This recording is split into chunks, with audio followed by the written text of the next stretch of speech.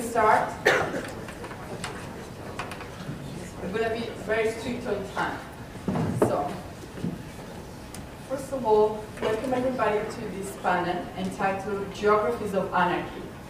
This is going to be a bit experimental in the sense that the three papers gathered in this panel are sort of heterogeneous, but they come from a common question. Why a panel on geographies of anarchy? I mean, the starting point of the reflections, which finally crystallize into what we're going to have in the next 2 hours, is a basic question. Why are there so many geographers who are anarchists and vice versa, provoking to recruit? Is it because they have to do with physical space and therefore are more easily led to realize how arbitrary state boundaries is? Or is it because they live in that space which is a no space of utopia? That's another possible answer. If this is true, if it's true that anarchists have a sort of peculiar relationship with space and with the no space of utopia, how does this change in an epoch of globalization, which, as we were discussing yesterday, tend, so to speak, to give rise to a contraction of space up to a point that somebody has claimed space no longer exists? In order to deal with the question, we have put together Stephanie Wakefield. She's a PhD candidate in Earth and Environmental Science at UNI. So somebody who's dealing with space on an everyday basis, and she works at the intersection of philosophy and geography. And the title of her talk is going to be "Two Tasks for Geography Without Scale: Rethinking Site Ontology." This is going to be our starting point. We then have Alberto Toscano, who I guess is going to deal with the last part of the question, how globalization and contemporary capitalism changes related to space. Alberto, I met Alberto in Nottingham, where he gave a very beautiful talk on the recruit. So I guess space must also have been at the center of his thinking about these issues. Alberto teaches at Goldsmith, University of London, and is besides being one of the editors of the journal Historical Materialism, so another black and red person, he's the author of a very beautiful book on the concept of fanaticism. And this brings me to our last speaker. Yeah. Stephen Duncombe. I met Stephen by reading another beautiful book, his book on dreams. Are people dreaming fanatics? This was one of the questions we dealt with. Stephen is going to speak about the anarchy of the no place. So, dealing with the issue of utopia. Whereas, sorry, I forgot to give Alberto's title, which is The Logistics of Capital and the Spaces of Anarchy. So, sorry for the long introduction, but I thought it was important to explain you what is the background of these three different papers. So we begin with Stephanie, and then after 20 minutes we have Alberto, and then Steve, and then a final Q&A moment. Okay, thank you, Sarah, and also to the other organizers, Simon and Jacob, for asking me to talk. Let me just get my slide for you.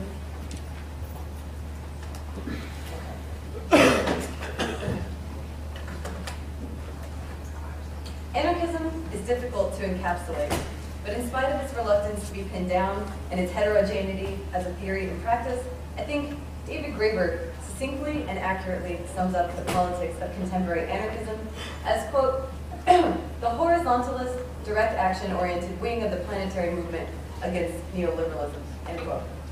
And the definition provided in a different context by Simon Critchley actually mirrors that of Jacob in the sense that I'm going to be talking about in my paper. For Simon Critchley, anarchy is, quote, the creation of interstitial distance within the state the continuing questioning from below of any attempt to establish order from above, end quote.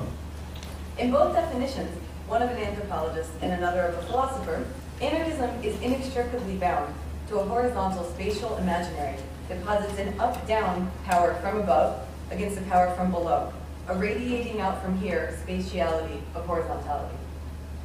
This spatial imaginary pervades most conceptual frameworks associated with anarchism, whether decentralization and decentralized networks, put in opposition to the perceived centralization of power or authority.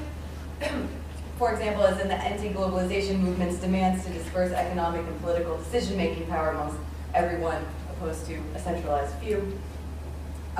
Or you could take equally strains of anarchism which posit creative and autonomous action in opposition to oppression or repression. You could also take anarchism's ethical proponents who oppose domination in all forms, whether at the level of society, individuals by other individuals, or even nature. Whether framed as collective self-organization without centralized authority, anti-hierarchy, anti-centralization, anti-state or anti-state form, anti-totalitarian or pro-participation, pro-self-management, spatial modifications of an existing plane of reality composed of hierarchical and horizontal lines of things are always both a means and an end for anarchism. Such scalar ways of thinking are problematic for at least a few reasons which have been the object of the aptly named scale debates within geography recently. Several thinkers are now arguing for the elimination of scale entirely from within the field of geography, for many reasons, but some of which include the fact that scalar frameworks are marked by a sort of methodological perspectivalism, which is problematic both because it operates at the level of representation and also because it's subjectivistic. I'll talk more about this. The archetypal scalar framework also operates within a set of prefabricated scalar levels into which accounts of the world can be asserted in frameworks for politics deduced. Anarchism typically argues then for an up there, down here, local, global, small, big, community, power set of relations in its framework for thinking politics. In short, anarchism's positing of power as hierarchical leads to a principle positing of its perceived opposite, the horizontal. I'm not going to spend much more time criticizing this, though. I just wanted to lay it out. Instead, I want to look at a different way of thinking space and place as topological. Topology, from the Greek topos, typically refers to notions of place as location, here, right? And even more typically, it's most often thought of as location as an extension in the container of space, okay? Such as the Cartesian version of topology, which up until the last several decades dominated geography, and which, to be sure, absolutely dominates anarchist spatial imaginaries. The topology of Rainer Sherman, which will be the focus of the talk in the paper, I'm about to go into, however, is animated at every step by a Heideggerian thought of space and place, which is something else entirely.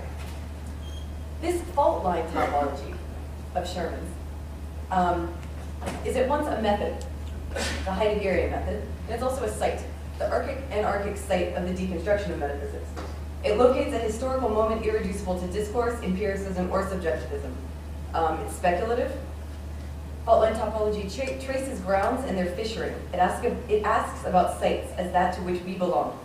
It asks about our place, our topology.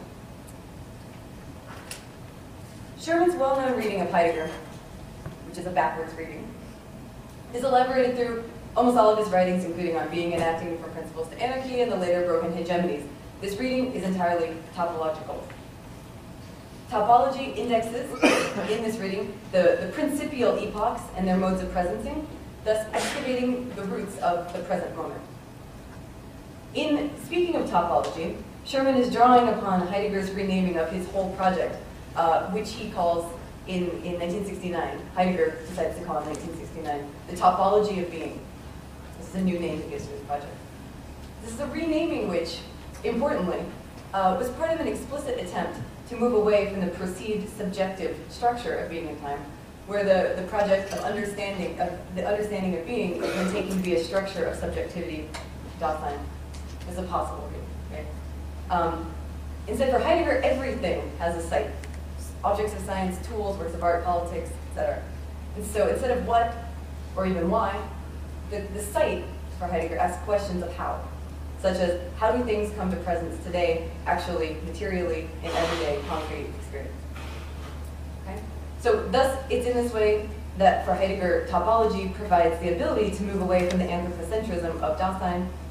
And for this reason, it's not surprising that this method would be compelling for Sherman, whose interest was in many ways to read Heidegger backwards in an anti-humanistic sense.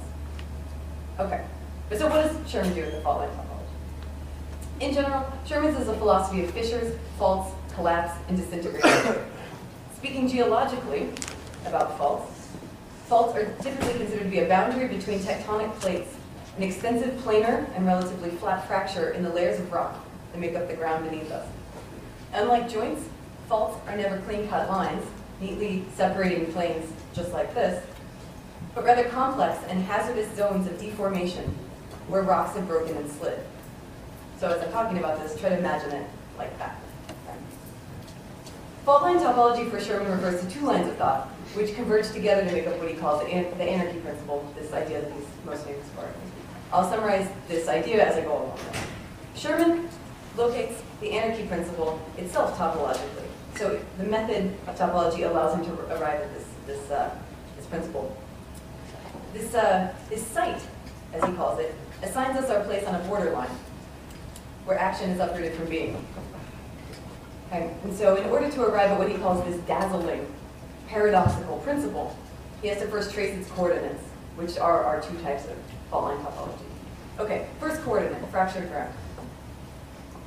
Topology traces the rise, the sway, and the decline of a motive presence held to a first principle, the argument.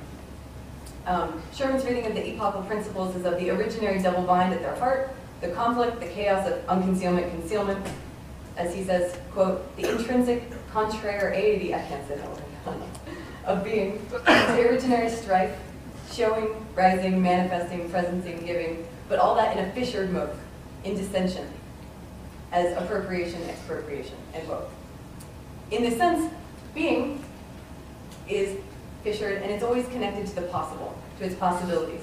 As such, it's marked by an excess, meaning that it must be contrasted with the idea of being as a static present in the present, or a locatable place.